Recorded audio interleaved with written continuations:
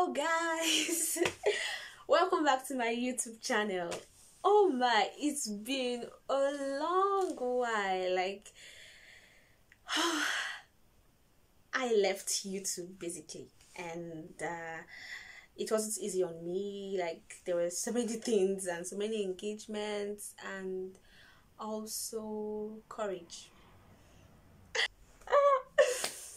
Yeah, so at some point I think that I got discouraged, and yeah, after everything I thought of it, I was like, okay, it's part of difficulties that everyone faces. Like everyone can actually face discouragements in every part of their lives, and it actually depends on how you improve and also make a better step, and yeah, get better basically.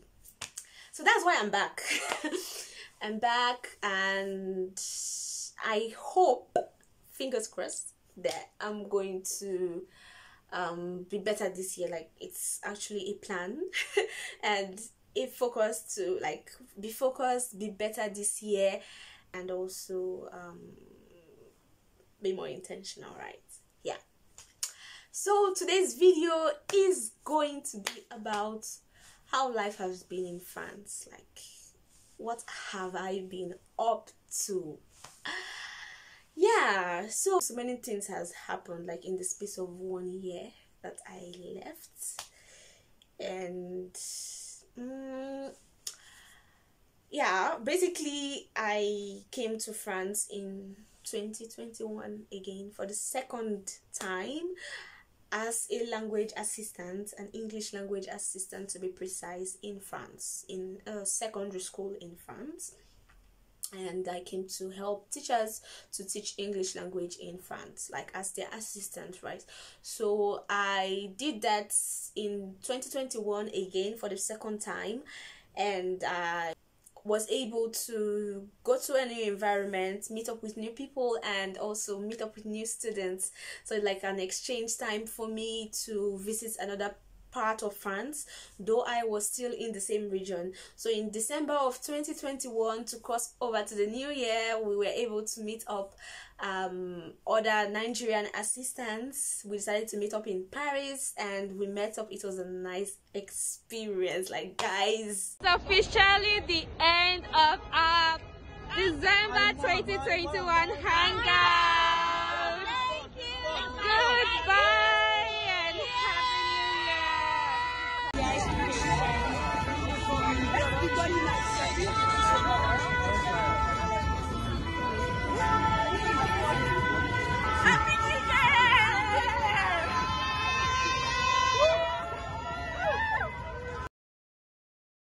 It was a really nice experience. Maybe if you would like to watch the video, I would put a link to one of the assistants' video down there, so you could go watch it, because I couldn't post up those videos at that time, and I lost some of the files.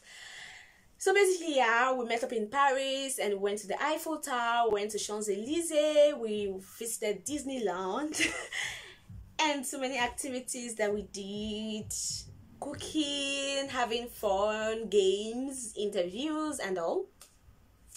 And basically after the event, everyone went back to their homes and decided to like look about what to do next, like after the program, because the program was to end in April. So we're like, okay, after the program, what are your plans? Basically, if you are doing the assistant de langue program, that is English language assistant program, you have a visa of 7 months. So in our first year, we got a visa of 7 months, but luckily we were able to get a visa of 1 year. So instead of getting a visa that ended in May or in June or in April, we were able to get a visa that ended in September or October, depending on the duration and when you applied. So I got a visa that was to end in September, and I decided to apply for school. So with some other friends of mine, I applied for school, and that was in the month of May. I applied to so many schools basically, and I applied to the last one I think in May or June. But then I had a problem, which was the type of visa you have as an English language assistant is not a visa that you can easily use to get a job. So basically in March I was able to get a side job that I was doing, and it was actually a cleaning job, so it wasn't so stressful at that point.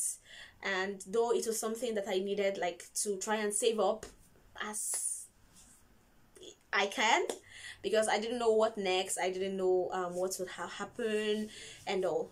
But unfortunately, even after saving up and after having to work some months, in the month of May I had to leave my accommodation in school, because the school I stayed in gave me an accommodation, so I had to leave. And I found it difficult to get a house.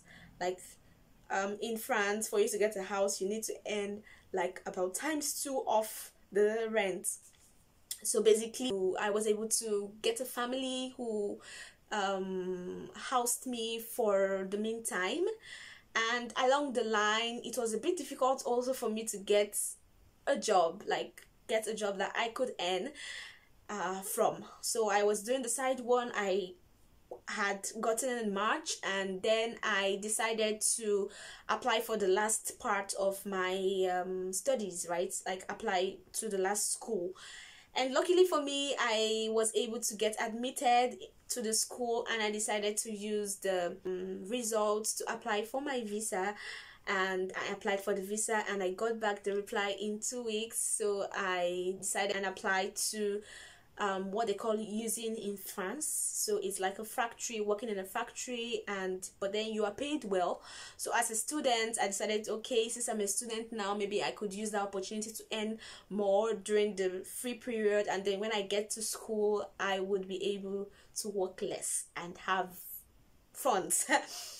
So basically I think it didn't really go the way I thought, because it was a bit stressful. And secondly, moving to another city was not easy.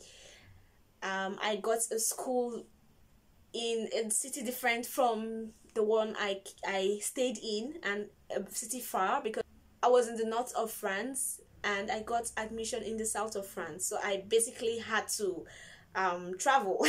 So I had to like leave my former house, my former family, my former city, to move to an entire different city that I have never been to before. Like, I think I'm going to talk about that like in another video, like how was it, what exactly did I experience, was it easy, the difficulties I faced, and yeah, what actually helped me to adapt to the environment. And mind you, it's actually a colder environment, like, it's really cold here. But then, like, I was able to adapt, and I have been adapting, and I'm getting better. So I came to school, and getting a student job for me was not so difficult. I was able to get a student job on the 2 weeks of arrival here in Grenoble, and I got a student job in the restaurant, where it's like, how do you say, it's in French they say polyvalent, so you being able to do different tasks that they do in the restaurant.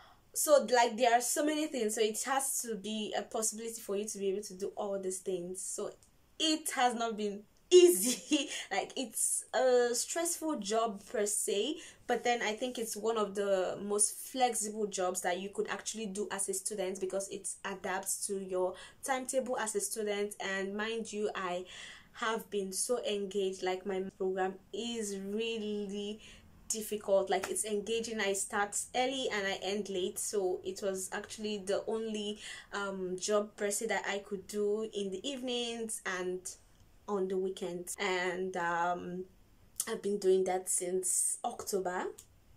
So basically, yeah, I decided to apply also for some things that my school put up an announcement for, so to become an ambassador of my school to my country and to my host school, to my former university. So I got the post of becoming an ambassador to my school in Nigeria, and I can't wait to also share more videos with you guys about how it has been, the journey, and what it takes also to apply and become an ambassador of your school to your country.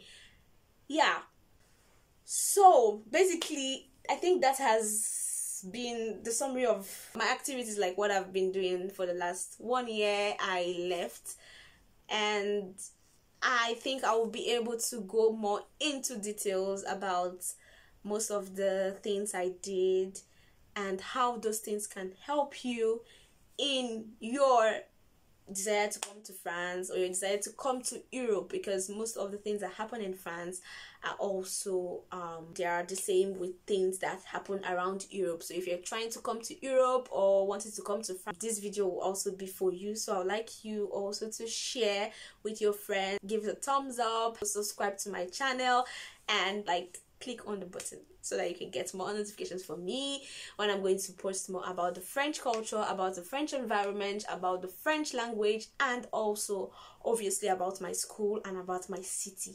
Yeah, thank you guys for watching. See you next time. Have a nice day. Au revoir.